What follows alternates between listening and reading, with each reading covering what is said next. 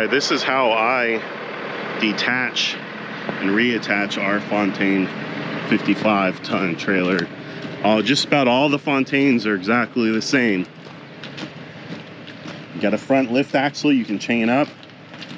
You have your ride height in here. When I'm empty, I ride around one above middle. When I'm loaded, I ride middle or one down. First thing you always do, drop your bags. You want to make sure your bags are completely dropped before you set the front of that trailer down. Because if you set the front of this trailer down without the bags being dropped, it's going to try and shove the trailer forward. You got your airlines tucked underneath there while you're driving something up underneath it, or on top of it, I mean.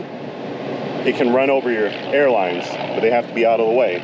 For the sake of this video, we're not actually going to completely detach. We're just going to set it down and pick it back up. You want to start your pony motor, which is through here. Get that up and going. Then you want to pick up on the trailer a little bit to release the weight on this arm. I flip the arm completely over, out of the way, so it's not on those keyways anymore. Then I start coming down. Once I bring it down just a little bit, I reach in here and I release the pin. Make sure the pin's completely pulled. Then I bring the trailer down all the way onto the ground. The airbags are completely dropped. The trailer is almost on the ground. I'm gonna go ahead and release my airlines and my lights.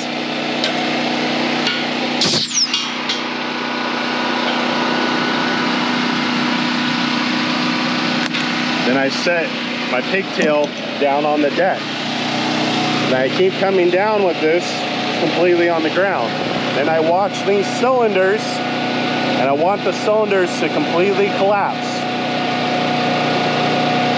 To get the trailer as low, or the neck as low as I can, away from the knuckles that it lifts up on.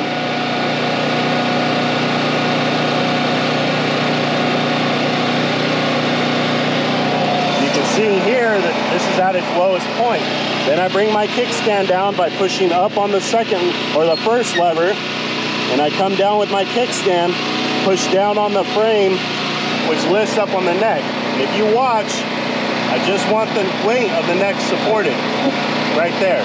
Now the weight of the neck is supported. It's barely off right here, and I can go ahead and pull forward.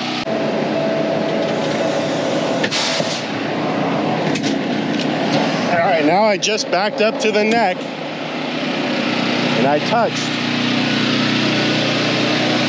I'm gonna push down on this lever to go up on the kickstand. And it's resting all the way up on the trailer. Then I want to start lifting up on the cylinders here. And the second the trailer comes off the ground, I want to check my pin, make sure we're in alignment. So if you watch, it's about to pick up some weight. I'm starting to pick up weight. Right there, the trailer's barely off the ground. Now I'm going to check my pin. It closes just fine. Back in that keeper. So then I want to flip this down so it falls back on the keyways. I want to keep going up. I ride in notch number 2. So wait until you hear the second click. 1, 2. Then I come down and I wait so the motor loads up to know that I have all the weight down onto the keyway, and the weight of the trailer is being supported by the trailer, not by the cylinders. Then I can make sure my kickstand is all the way up.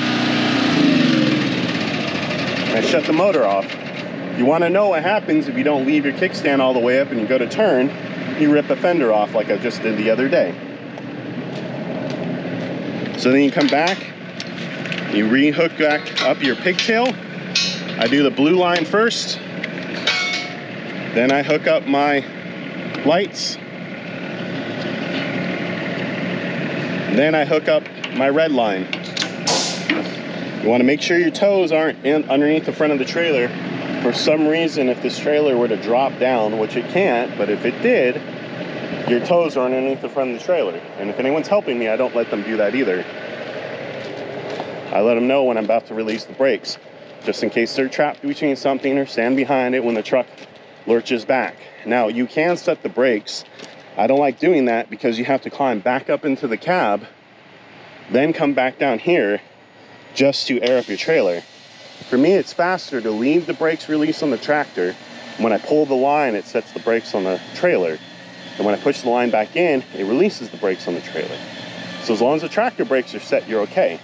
But you have air already coming to the back of your trailer, filling up your tanks. So when you go to lift your axles, then you don't have to do a whole extra step. There's already air in the tanks.